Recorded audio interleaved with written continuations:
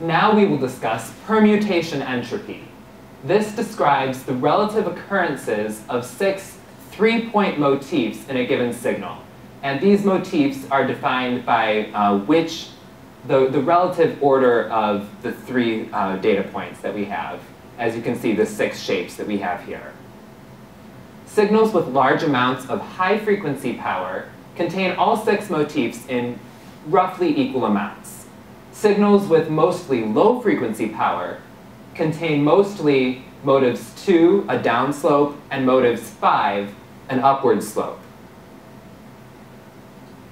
So to analyze a signal, we break it into blocks of 3 data points, and we identify each motif by which of these 6 motifs it corresponds to.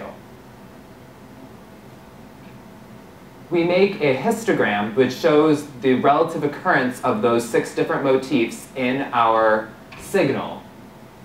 And we use this equation at the bottom of the screen to calculate the permutation entropy. Permutation entropy ranges theoretically from 0 to 1. A value of 0 indicates that only one motif is present. That's not physically possible in a real EEG. And an approximate entropy of 1 represents all motifs being equal, present in equal amounts. The realistic lowest permutation entropy you might see in a real EEG is about 0.4. And that would be if your EEG has mostly low frequency content.